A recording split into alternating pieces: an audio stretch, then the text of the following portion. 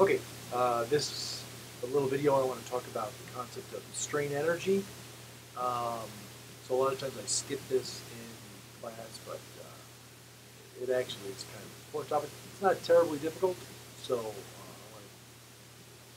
to talk about it a little bit. And the nice thing about it is it also allows me to introduce this analogy between springs and elastic materials. You would think of elastic material as a spring. So from Physics 1, remember if we have a spring,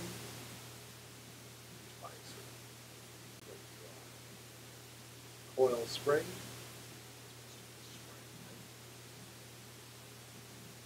A spring has a certain spring constant, K, and what that does is it relates the force that's applied to how much the spring stretches. Right? The spring stretches a certain amount, and you apply the force, we'll call that stretch.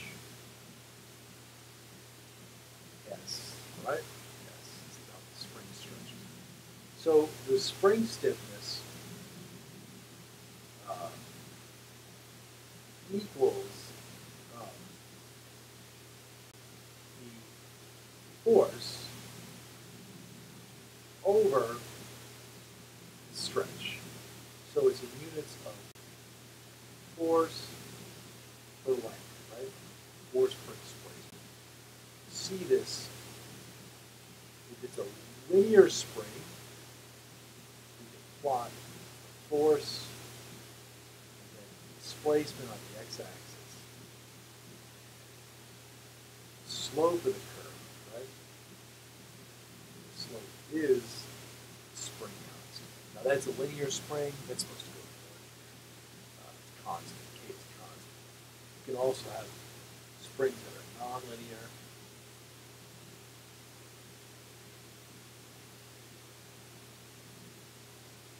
Like that.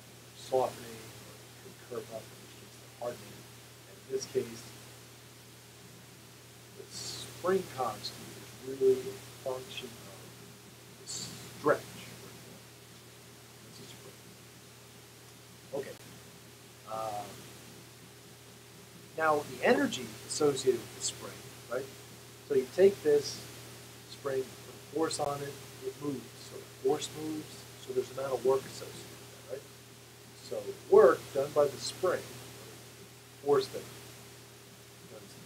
acts on the spring, is going to be the force times the distance. Or a more rigorous way of doing it is it's the integral of the force over the displacement. So it's the integral of the force on the displacement. Okay, so that this works for both the nonlinear and the linear springs. All right. So if you look at that, right, that is just the area under the curve, right? The area under that curve. Right? Go to this point, S star, whatever. The amount of energy to stretch S star, the area under this curve, right? We all remember that, right? So the energy, the work done, the energy is the area under the force displacement curve, whether it's linear or not linear, right? If it's linear, in this case, we know that it's linear. Right? It's a linear spring. We know that the force is always equal to K times S. Right. If I put that in there, then work of the spring becomes the integral of K S ds. K is a constant. I can pull it out of the integral, so I can exactly integrate this. This becomes 1/2 K S squared, right? Which is the area under the curve, right?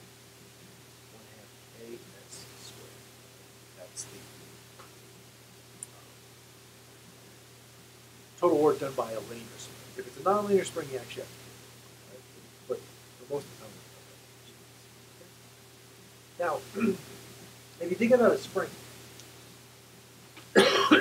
it's directly analogous to elasticity. So instead of this spring, cover this stuff up. Imagine you have a bar, a certain cross-sectional area, and it also has a Young's modulus E. Put on here some force P, and it will stretch. Right? S. You know, I normally call it delta or D or something like that, but just to keep the symbols the same, S. Right? The reason I do S is sorry. GD. All right, so it looks just like a spring. All right, and if we carry this a little further, right,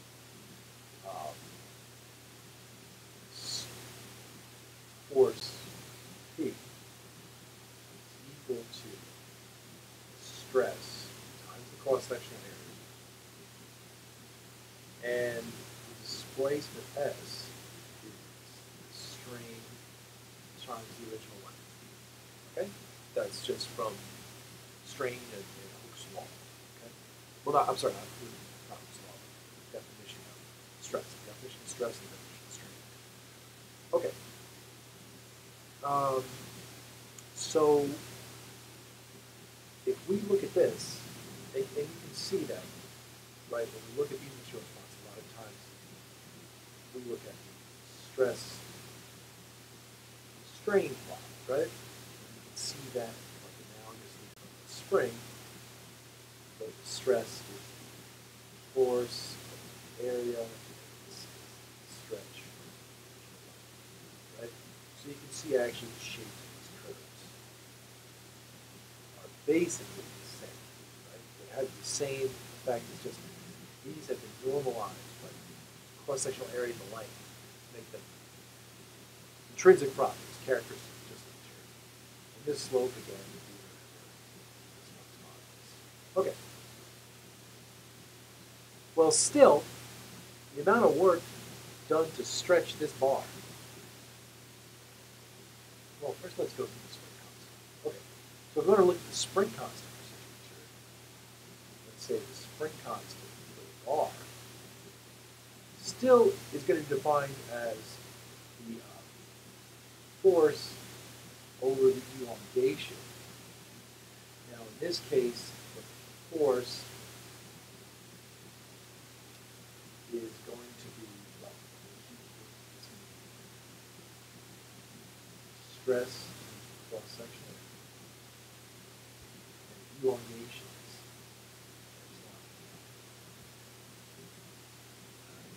So that would give you the spring constant, but you can see this sort of stress and strain. So let's get rid of those. We know that stress over the strain is actually equal to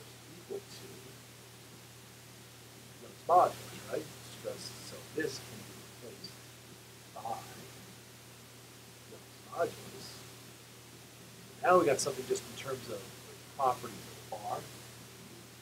The spring stiffness of the bar is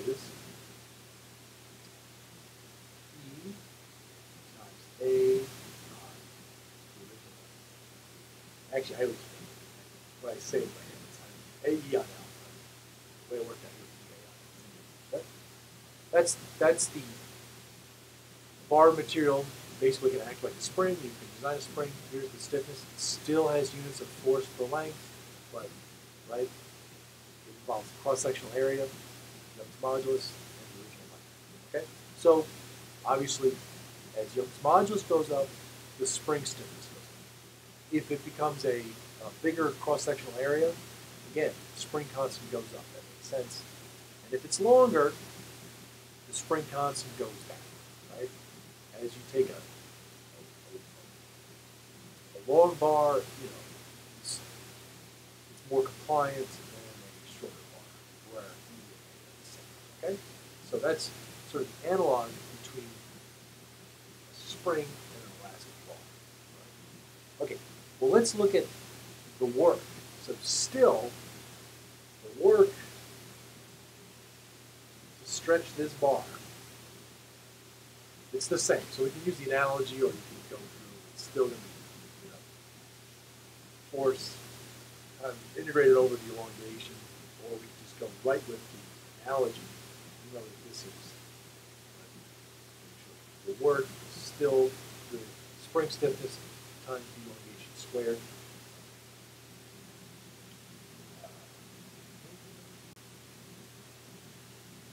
Now let's do it in terms of this. So it's still going to be the integral of the force over the elongation, right?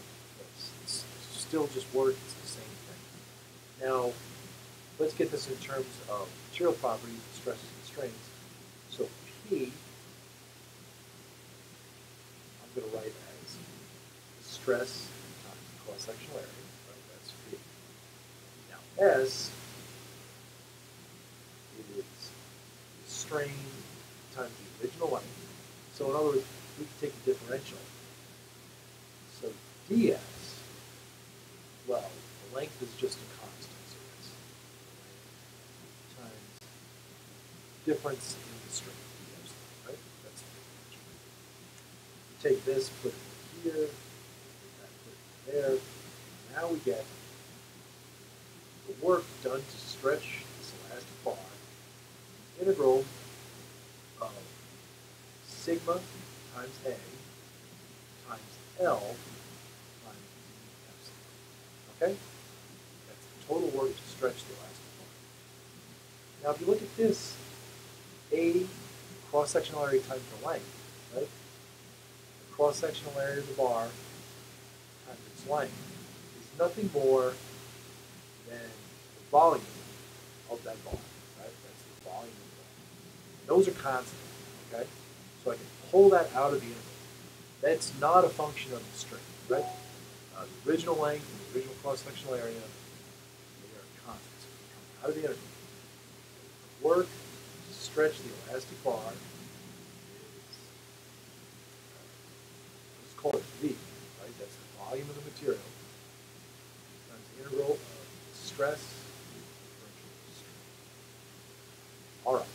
So now what we normally see, so here we have a relationship between energy to stretch bar, volume, and stress strain. Okay. Normally we divide by volume.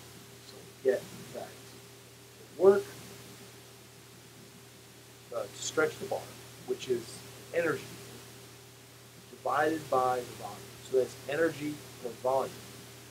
It's equal to the integral of the stress over the strain. Okay. This quantity here, what we call strain energy.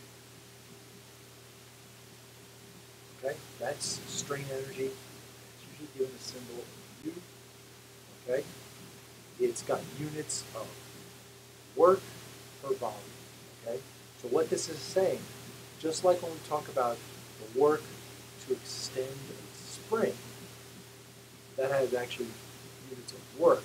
When we talk about stretching an elastic material, there's actually a strain per volume of material. I'm sorry, an energy per volume of material. That's the strain energy. Work or force or distance over volume. Distance cubed, so that's just force per length squared. Okay? So you can see, again, it actually has units of stress. Right? Now that kind of makes sense, because now if we look at this, what we're saying is strain energy is just the integral of the stress over the strain curve. So again, same concept. Strain energy is the area under the stress strain curve. Okay? So if we take a bar, stretch it up to a certain point, or any elastic material, stretch it up to some point given by the strain star, figure out the strain energy area under the curve. Right? Again, same thing you can put in here for elastic material. So I should say this holds for inelastic and elastic material. We have elastic material. stress as Young's modulus times the strain. Now I can form the integral. This becomes linear material, linear elastic material. Form the integral, and this becomes 1/2 strains. Or in other words, you can take one of these strains, multiply by Young's modulus. 1/2 stress times the strain. Right? Which again is the area of the curve, right? Here's the stress, here's the strain, and 1/2 stress times strain. Okay. All right, so those are the equations. The derivation's kind of nice, whatever, but I think the easiest way to remember this is we all know that the work for a spring is the area under the force displacement curve. Okay, that's actually units of work. But since when we're talking about elasticity, we talk about these sort of intrinsic units, stress, strain. Area under the curve is work per volume. That's the strain energy. So the strain energy is the area under the stress strain. It does not actually involve geometry. It's purely a function of energy. Okay? So strain energy is actually quite a useful concept. And just like a lot of times you can solve dynamics problems and whatnot with energy assumptions, you can solve elasticity and mechanics material problems using energy relationships as well and avoid some vector issues.